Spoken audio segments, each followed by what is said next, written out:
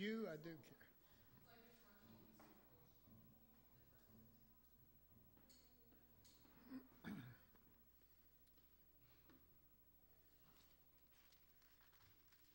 Okay, go ahead and start your equipment. If I was smart, I'd have done one more scripture there and we'd have been through with Matthew, but I didn't notice. So we're in Matthew 26 and verse 29.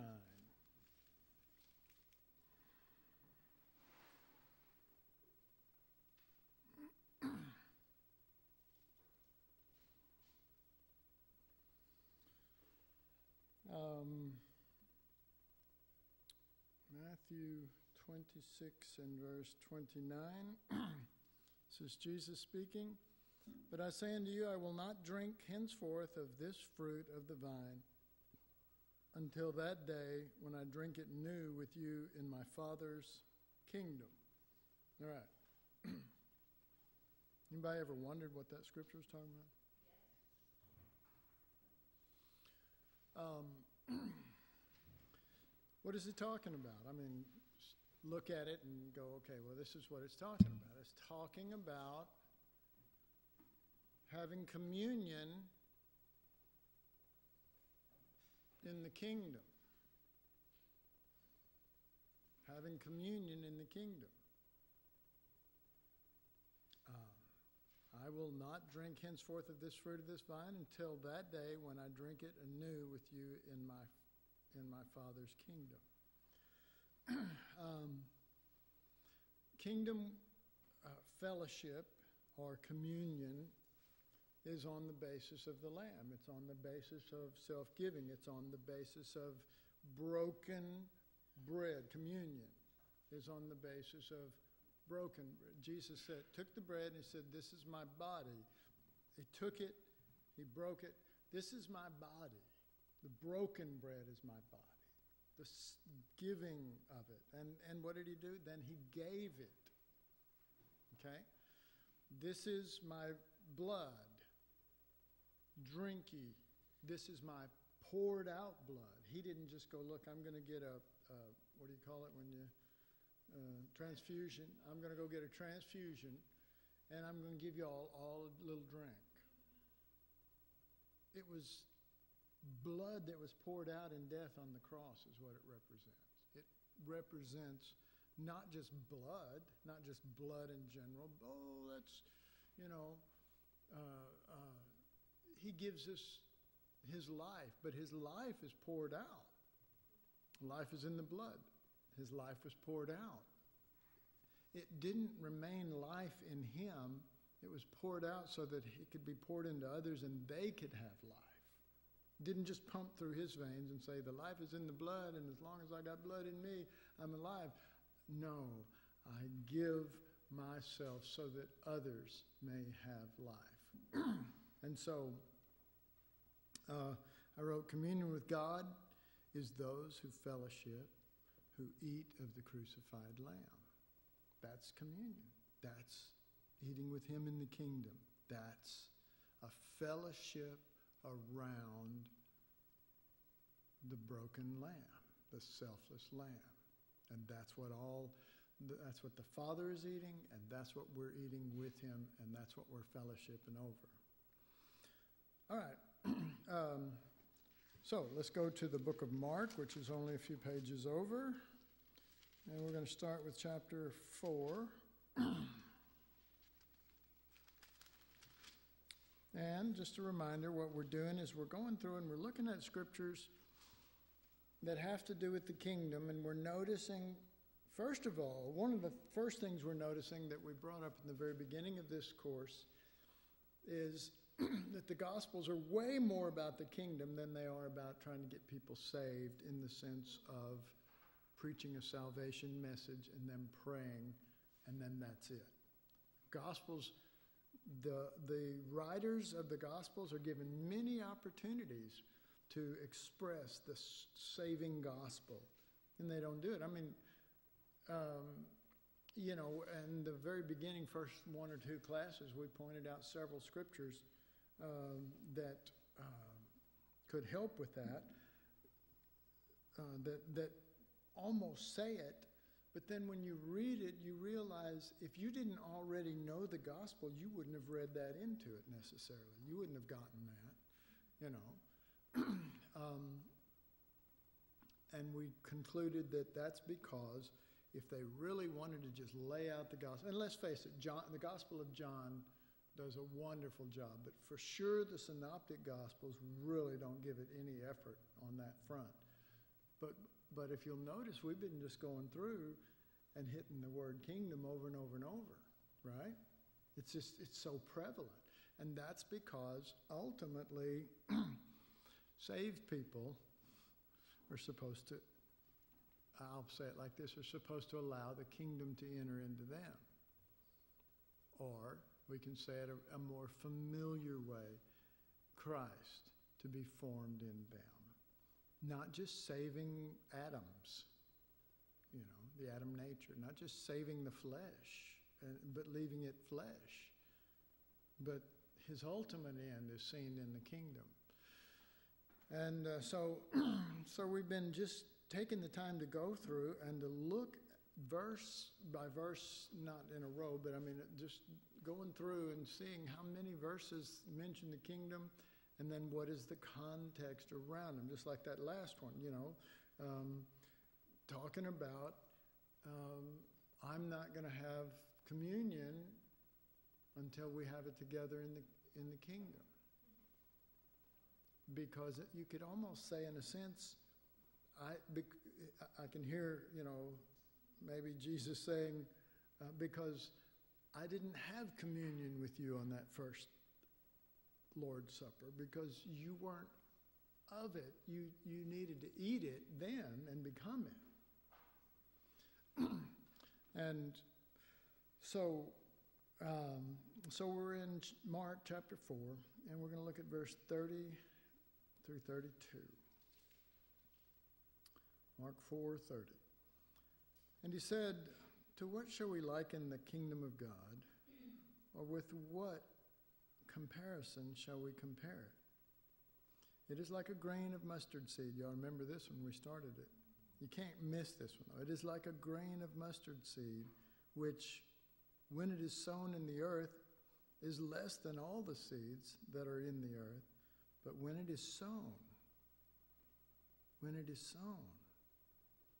it groweth up and becometh great, becometh greater, becometh great, greater than all the herbs, and shooteth out great branches, so that the fowls of the air may lodge under the shadow of it. All right.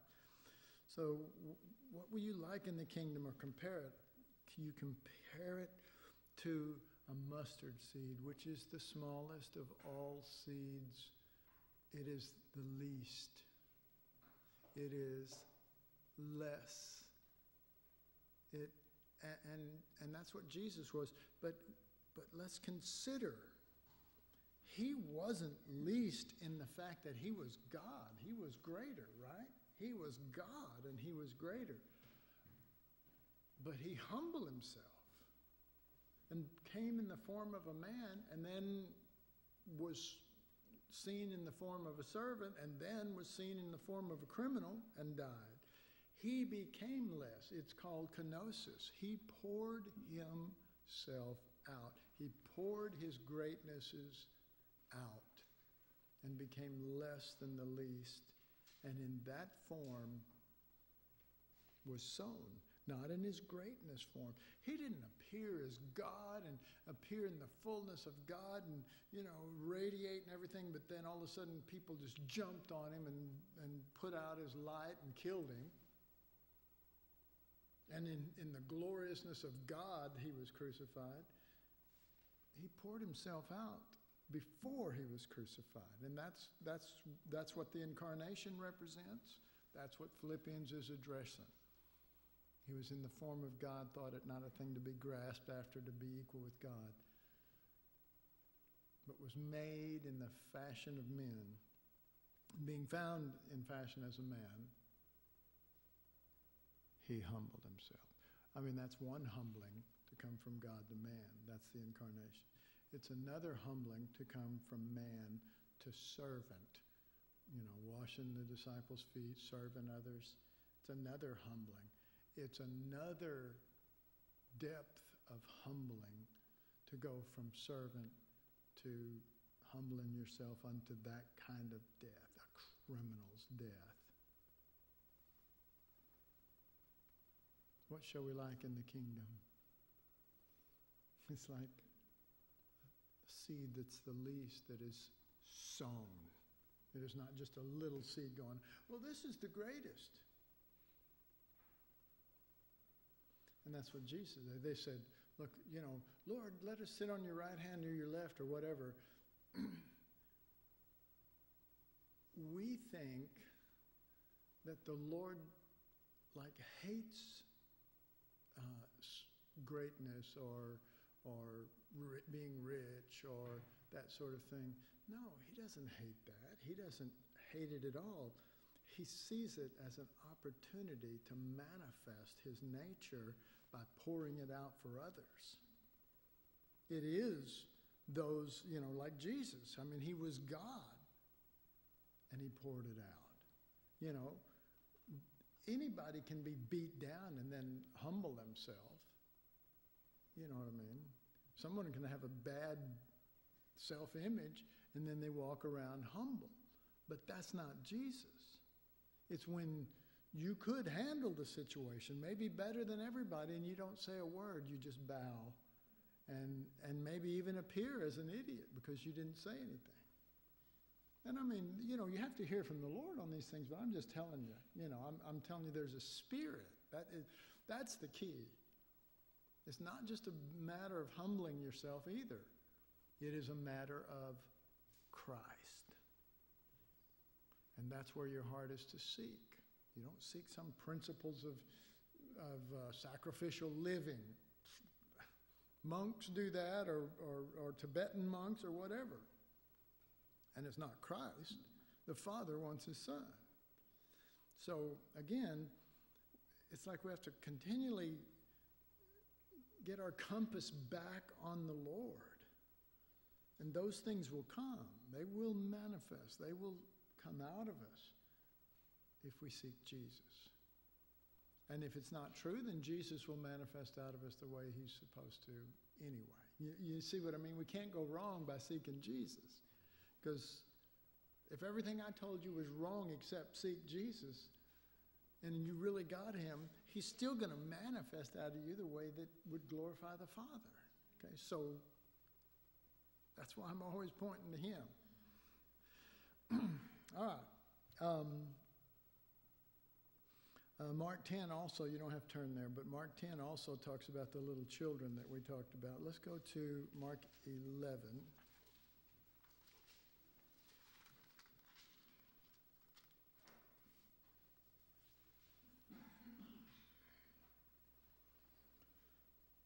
Caitlin, I'm glad you told me you were tired today, because I am too. Mark 11 and verse 10.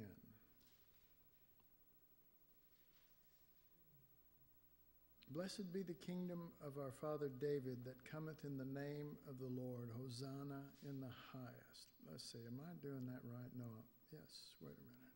What did I say? 10:13. Let's go to 10:13. 10:13.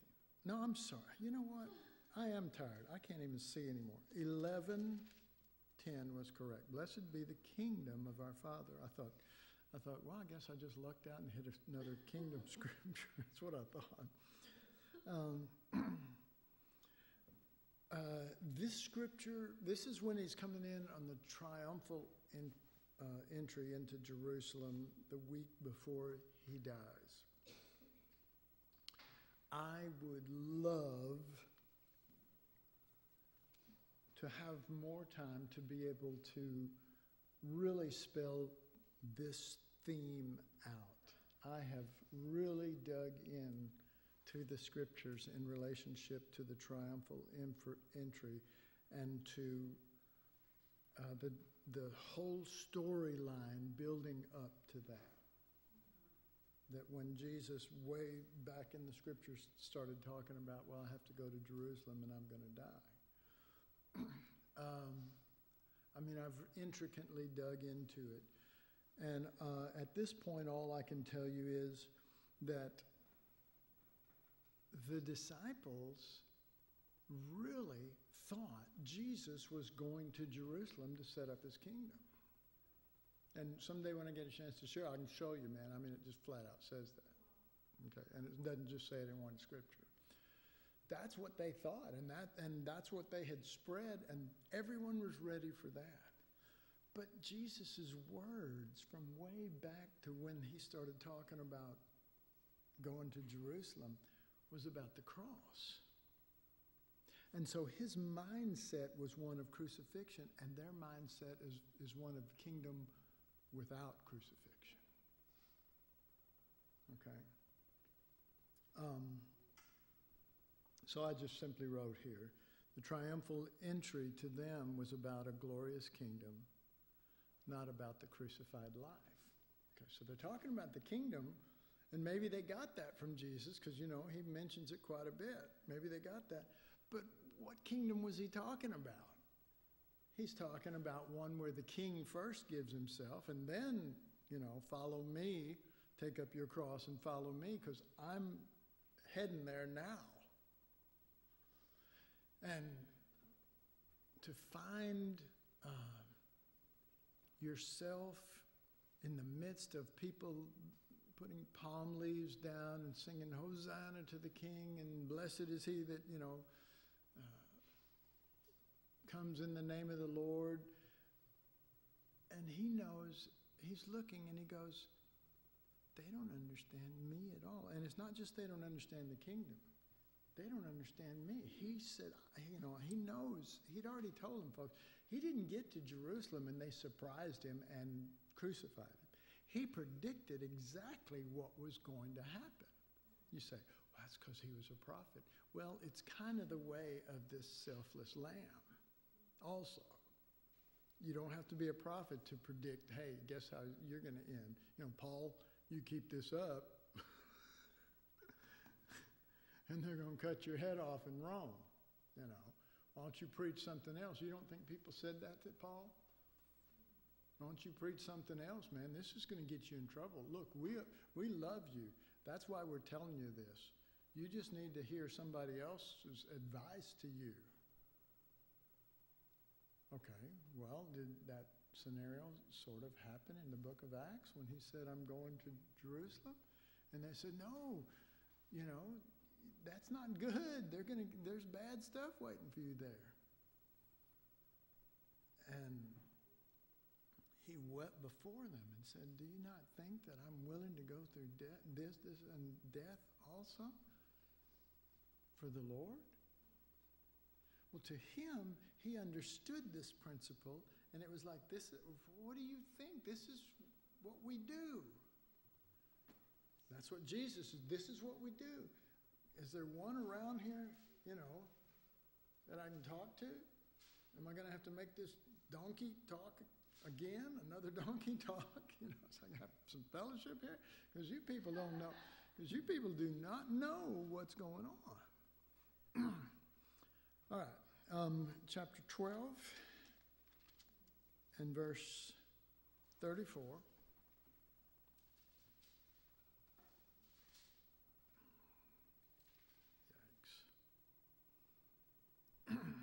12 and verse 34. When Jesus saw that he answered discreetly, he said unto him, Thou art not far from the kingdom of God. And no man after that dared to ask him anything.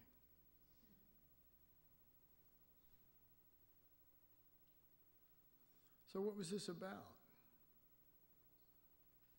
Verse 28, and one of the scribes came, and having heard them reasoning together, perceived that he had answered them well, asked him, which is the first commandment of all? Jesus said, the first of all the commandments is hear, H-E-A-R. The first of the commandments is hear, O Israel, is hear. The commandment doesn't begin with thou shalt love. The commandment begins with hear what we're talking about. And everyone misses that, and they just think it's commands to, to love. I mean, come on.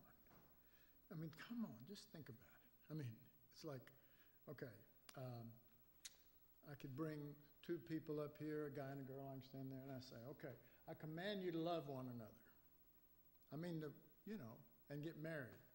I want you to love like that, to fall in love. Command you to love. And they go, I just ain't feeling it, man. You know what I mean? Because you can't command love. You can't command love in that sense. Love, God is love. Love is not God. The Bible does not say love is God. It says God is love. So there's a hearing that is necessary to enter into these things that Jesus is saying. Hear, O Israel. The Lord thy God, let's see, the Lord our God is one Lord. Okay, Father, Son, and Holy Spirit. There's three, but they're one in this Spirit. That's how it starts. This is the kingdom. Thou art not far from the kingdom. Remember, this is what he's saying here. And thou shalt love the Lord thy God with all thy heart, and with all thy soul, and with all thy mind, and with all thy strength. This is the first commandment. And the second is this: thou shalt love thy neighbor as thyself. There is no other commandment greater than these. All right. Well, what about don't kill people? No. See, because most of them have to do with thou shalt not, thou shalt not, thou shalt not. Don't do this, don't do that, don't do this, don't do that. But he says, look, the key to this is you have to hear. The second key is the Lord our God is one. And they function as one spirit, one mind, one essence. That's who they are and how they are. And this is the only way this is going to work for you to come into oneness with the Lord thy God. And that will result in thou shalt. You will. Oneness brings that about. Hearing brings that about. We just go, okay, I gotta love, okay. He commanded me to love, so love. You know what I mean? We do our best and we fail. So the end of that was verse 32, and the scribe said unto him, well, master, thou hast said the truth. For there is one God, and there is no other but he. And to love him with all the heart, and with all thy understanding, with all thy soul, and with all thy strength, and to love his neighbor as himself, is more than all whole burnt offerings and sacrifices. Wow! All whole burnt offerings and sacrifices. When Jesus saw that, he answered discreetly and he said unto him, thou art not far from the kingdom of God. Okay? So what are we saying here? Jesus, in this nature, this selfless nature, will go to the cross and will fulfill all sacrifices and all whole burnt offerings, that they are just a type and shadow and mean nothing if you don't have that Spirit. And so Jesus comes as the fulfillment, not the keeping of the law, the fulfillment of what it was all about. It's not about the law or the keeping, it's about him, and he fulfills. And when we're one, the Lord our God is one, and we're one with that, then the kingdom of God has come. That Spirit will be fulfilled. What God wants will come, but it only comes by Christ. It comes by oneness, and that oneness comes by hearing. And the fruit of hearing and oneness is thou shalt And that Jesus that fulfills all of that stuff is greater than any offering, any shadow offering, and all shadow offerings, because it spoke of this Spirit. This person, but this Spirit that he wants to impart, that we become partakers of the divine nature. This fulfills it all. There's, and that's what, Paul got that. Later on in his writings, he says to love God with all your strength and everything. All other commandments are fulfilled in that first one. Because then you won't do that because you're selfless. I won't take my neighbor's wife, not because the commandment says, don't take her, don't take it. First of all, that just stirs up. If you're Adam, that just stirs you up worse. The law, stirs those things up. But the Spirit of Christ says, no. No. And on, steal something. Well, no. I'll give them something. I won't take from them. All right. Well, the only way to understand that is by Christ.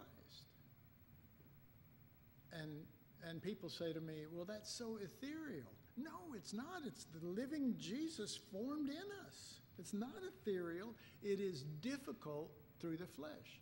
In fact, it's impossible. And that's what he said. With men, this is impossible.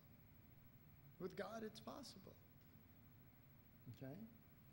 So again, when the heart turns to the Lord, the veil is rent, we see his face, we're changed into the same image. There's a process, and that process involves our heart, and that process involves never giving up. It involves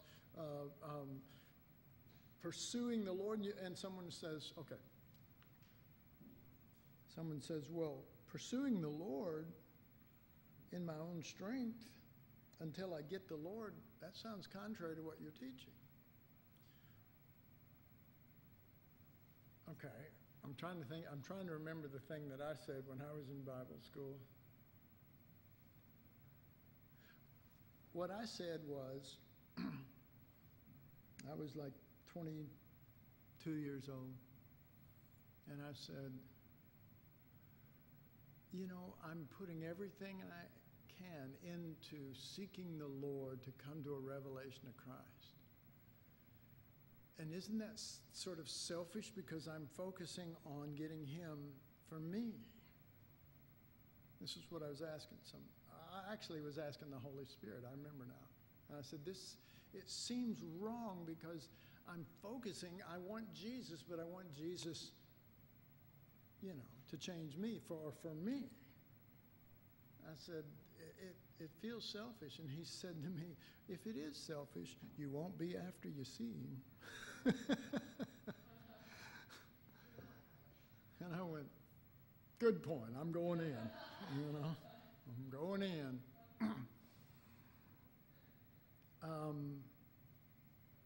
So what I wrote on this was, when the scribe likened love to being higher than all burnt offerings and sacrifices, then Jesus tells him that he's not far from the kingdom. Love is the nature of the kingdom. All right. Well, Mark is a short book. You ready to go into Luke? Let's go to Luke 1 and verse 33. Let's see. Let's start at verse 30.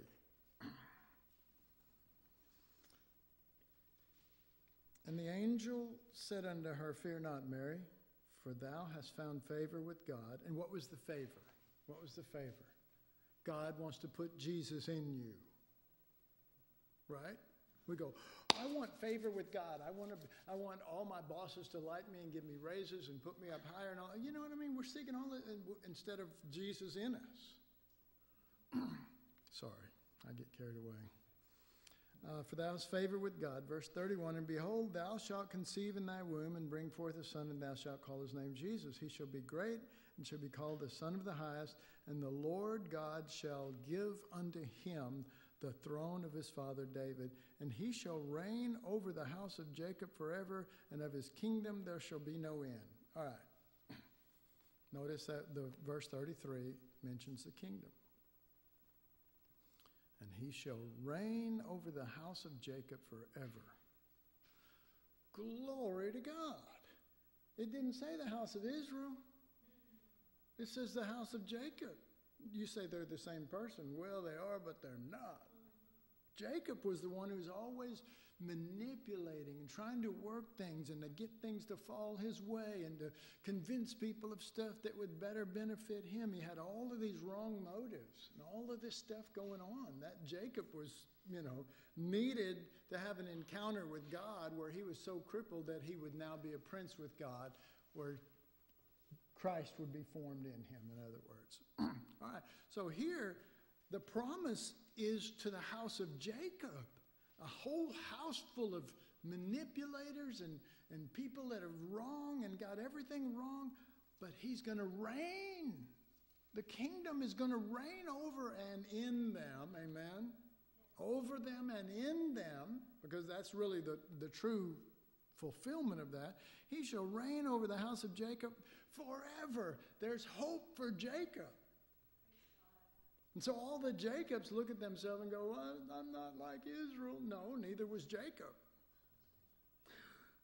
And you're not either. But when the kingdom comes, of his kingdom will be no end when he begins to reign over Jacob. Jacob's not asserting himself all the time. I wrote, rule over the house of Jacob, not the house of Israel. Jacob was a flaky person that embraced Christ as his strength, as his life, as his all. That's the kingdom. That's the kingdom. Let's go over to chapter 11. We are running out of time fast, are we not? Yes, Luke 11.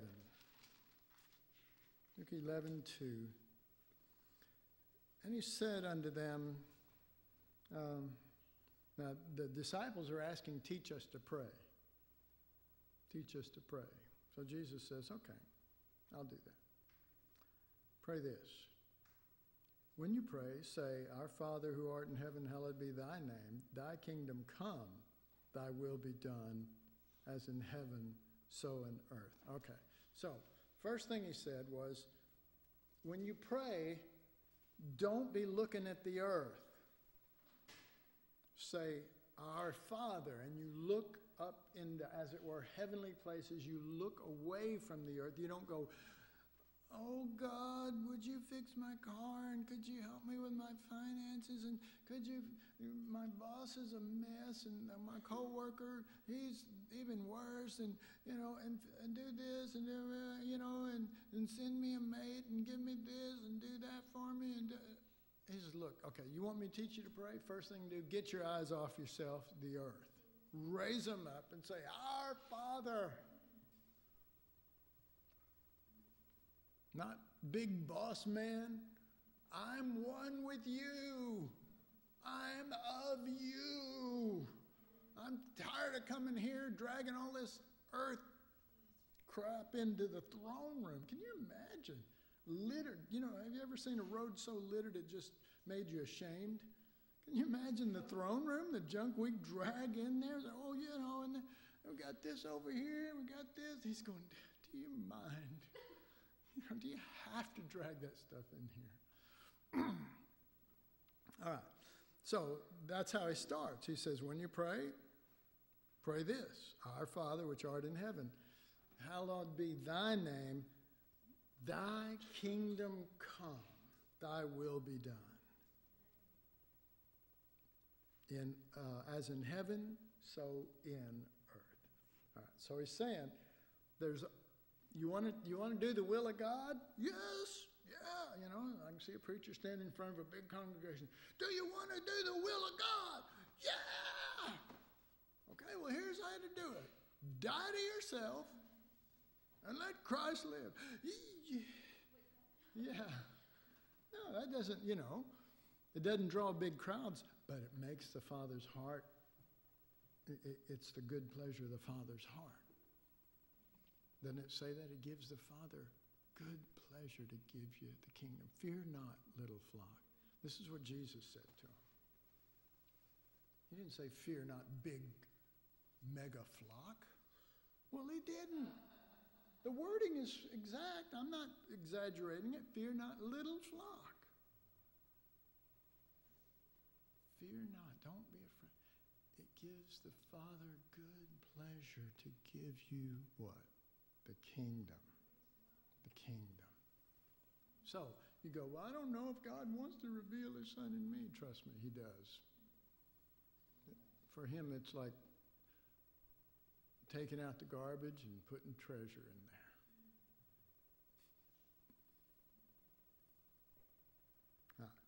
When his, so, we want to do the will of God, do you?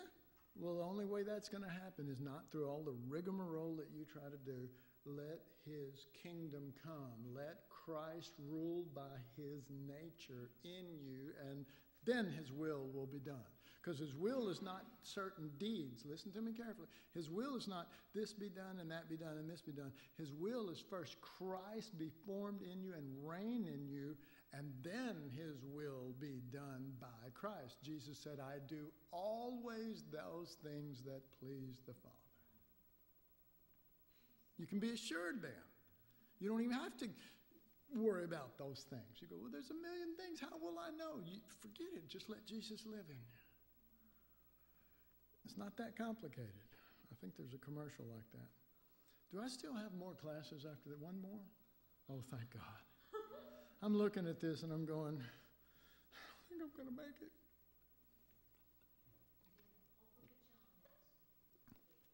Pardon? Yeah. I'd just like to get through Luke.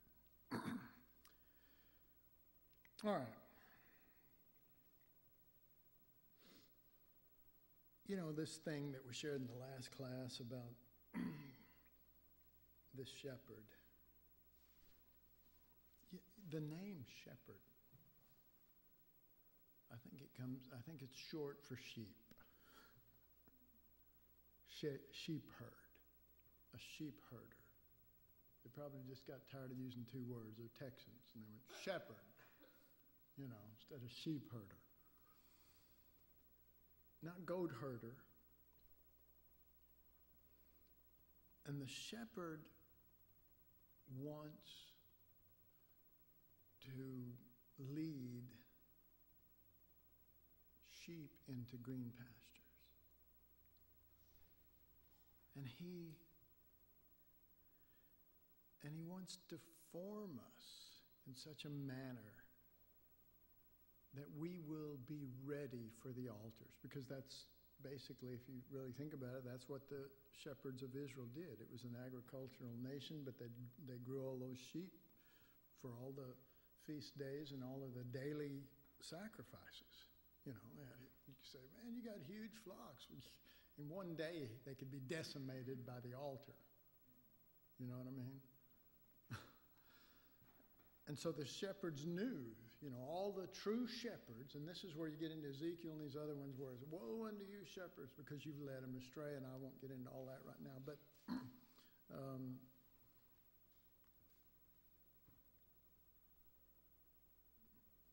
but the sheep were not just supposed to be happy sheep. They were supposed to be prepared for the altar, for the temple, for the worship. And that's how they worship, folks. That's how they worship. And so Jesus now says, okay, let's just paint it like this. It's the end of the world, and all of the nations are going to be brought forward to be judged. Let's see. Who are we going to choose? We got Michael the archangel, and he's, he knows how to fight. No, let's see. We got Gabriel, the messenger angel, and he's really good with this. No, let's see. You, shepherd, you're perfect because you'll know exactly the difference here. you're going to put me in charge? Yeah, I'm just trying to paint a picture. You're going to put me in charge of the whole end time dividing? The judgment? Because it is the judgment. It's the judgment of if you're going to be in the kingdom or not with him. Remember, we're just painting a picture here. So he goes, yeah, you're the perfect one for this. You are. Because you intimately know the difference. You know the essence of what I'm after. Lamb, sheep. All right. So all that chart that I drew up there, daily altars, the little things. We're forming ourselves to be self-protective and self-promoting, or we're conforming to the image of Christ. We're working on the plan, whatever the plan is, either the plan of God or our plan for happiness or to, don't put no chains on me. I just want to live the way I want to live. Whatever, however you want to draw it up. But we are all working on our plan. And I don't normally do this, but I'm just going to ask you that if there's anybody that you feel the Lord has been just sort of talking to you through this and you'd like some quick prayer, we're not going to go long. If you want to just come up here around me and we'll just pray together. I'm not going to do any coercion or anything like that. Just follow what the Lord says and don't be embarrassed. And, and those of you who may not feel led to come up here that are, you don't feel led to come forward because you're already perfectly conformed to the image of Christ, that's okay.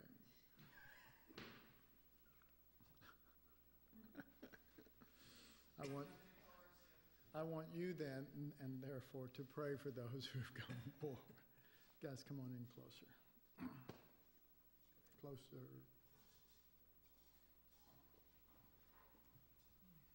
Hallelujah. Come on, Christy.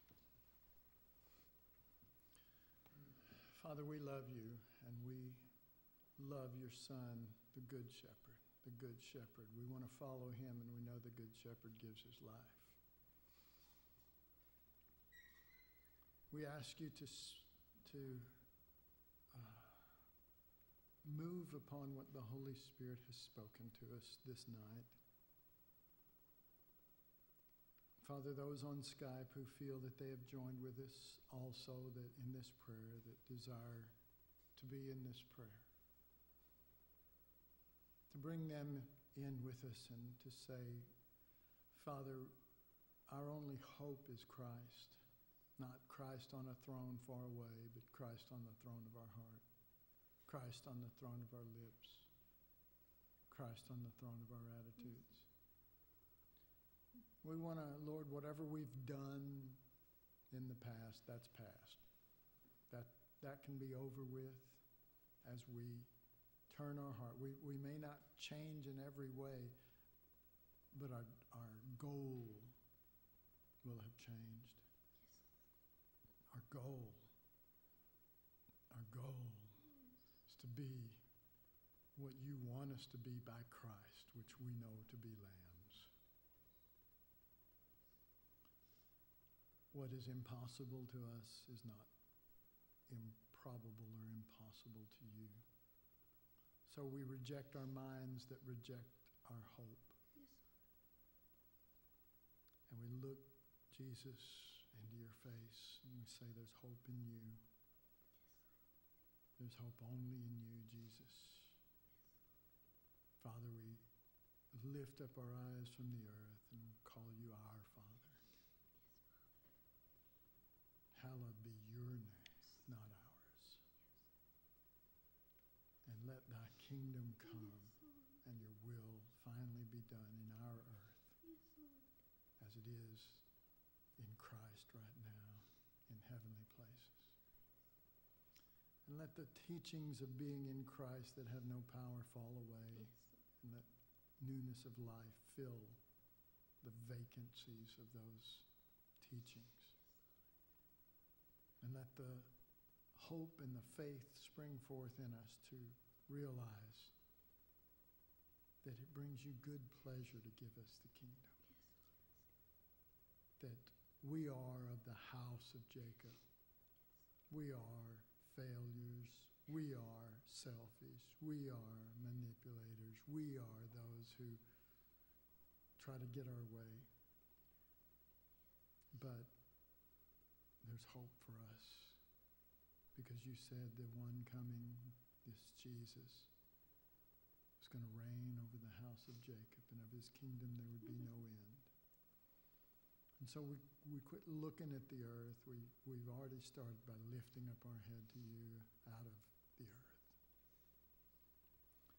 We quit counting our failures, which are past, which no longer count. We can start right now with a new beginning. Yes. We want to believe you for that right now. Yes, Lord. We don't believe everything magically goes away, but we believe that if we continue in your word, we shall know the truth, and the truth will make us something. Yes. It'll make us free. So we're going to continue in your word. We're going to continue with our heart pursuit. Mm-hmm. And we're going to pick ourselves up when we fail, when we release something that isn't you, if it's a day later or 10 minutes later or an hour later, or when we release something that's not you, we're going to pick ourselves up. We're going to dust it off of us, off of us. We're going to get back on and we're going to go for you. And we're going to say our hope is in you, and we're not going to give up our hope. Yes, Lord. And Father, some of us, we've been like prisoners that have been locked away, and there's been so much of the enemy and so much of the carnal mind that we've just let go of hope, and we just put everything on cruise control. But we don't want to do that anymore. We want to find our hope again, because if there's hope, we can survive where we're at, and we can eventually come into a new place. That hope will keep us alive until the new day dawns. Yes. You said the path of the righteous is like the new day, and the new dawn that starts up slowly. Just a little bit of light, chasing off that darkness. We'll take the little light, let it keep rising. Let it rise until it's brighter like the noonday. So, Father, we're asking this, believing in your heart for wanting to give us the kingdom, not for our abilities. We're the house of Jacob. We don't believe in our abilities. We believe in you, in Jesus. We believe in you, that you want to reign over us. Yes. So we thank you. We thank you that these aren't just words. We thank you that they bring new hope, a new ray of hope, to look to you and to leave the discouragement and the failures in the dungeon and look out the window and see the light of your life. Thank you for this night. Thank you for what you will do to continue to spring forth hope and spring forth life in us. In Jesus' name. Amen. Thank you, guys. Thank you. Okay. I think I have 5 minutes left. Not really. I'm going to do something here.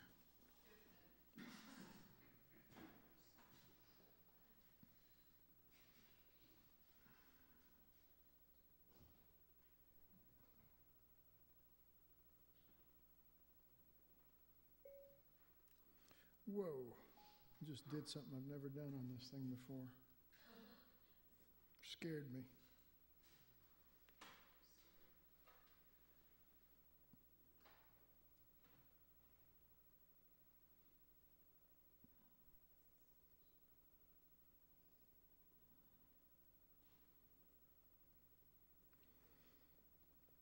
Well, as you can see,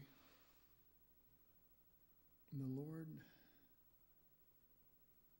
really does have our number, doesn't he?